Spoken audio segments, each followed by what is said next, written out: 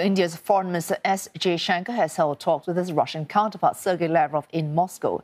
It's the first time the Indian official has visited Russia since the start of the war in Ukraine. New Delhi is urging both sides to return to the negotiating table, saying it stands on the side of peace.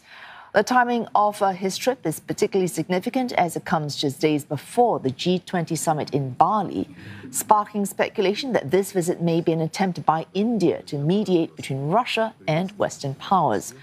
While the two countries are traditionally close allies, Mr. Jaishankar said the country will continue buying Russian oil even as Western nations turn away from it.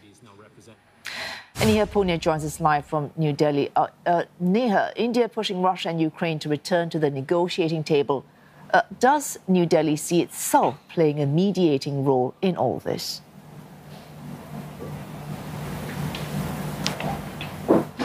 It was a very clear pitch to be a mediator that was made by India's Foreign Minister Dr. S Jaishankar while he spoke alongside his Russian counterpart Sergei Lavrov in Moscow. This is significant because this is Dr. Jaishankar's first visit to Russia since the Ukrainian war began, and he said right off the bat that India is on the side of peace and on the side of international law, and said as far as the perspective in New Delhi is concerned, it is for both sides to return to the negotiating table and hold some form of dialogue. He also said that the Ukrainian situation dominated his bilateral conversation with Lavrov, and that he reiterated Mr. Modi's position made at Samarkand earlier this year when he told Mr. Putin that this is not an era for war.